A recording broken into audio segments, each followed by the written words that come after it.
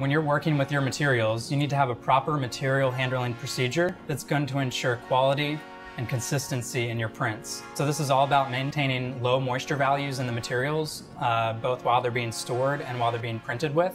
And the Essentium DryBox is really key to that. It's a key part of the tool set needed to handle an entire inventory of materials. It's tailored for spools of material, all the way from little spools up to our large 15 kilogram spools, to keep them dry and conditioned prior to being fed into a printer. Yeah, so we use those dry boxes in-house all day, every day for ourselves. We've seen print improvement, quality across the board. So for the customers out there who are wondering, is this an industrial solution or is this a consumer or prosumer version? We've really built the solution for the factory floor, for those customers who need to depend upon the quality of the filament day in and day out. Now, a lot of our customers need to make sure and track and trace their materials from raw goods all the way to finished parts. Does this allow that traceability for those filaments? Yeah, so this is actually a smart dry box.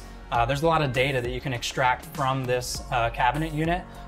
Humidity values, temperature values, the thermal history that the spools have gone through. It even has indicator lights to tell you whether it is actually dry or drying or out of spec if you leave the door open.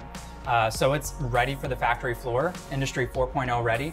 And it's fully networkable, and you can feed that data into a quality management system to make sure that the material stored in there is absolutely according to your material handling procedures and to the quality that you would expect.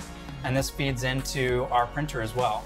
The HSC is factory 4.0 ready. Everything is data driven, collecting data and making sure that your handling procedures for filament, from the moment that it comes out of the packaging to the moment that it's converted into a part, that is all happening seamlessly to ensure that the materials never got out of spec or picked up too much moisture to cause defects in these parts. Yeah, so we pride ourselves on making sure that the filament, from even a raw state, is perfect for the customer. So even through production, through the printing process, through the drying process, and even the finished product, it is on spec and the type of product that the customer needs and expects. That's right.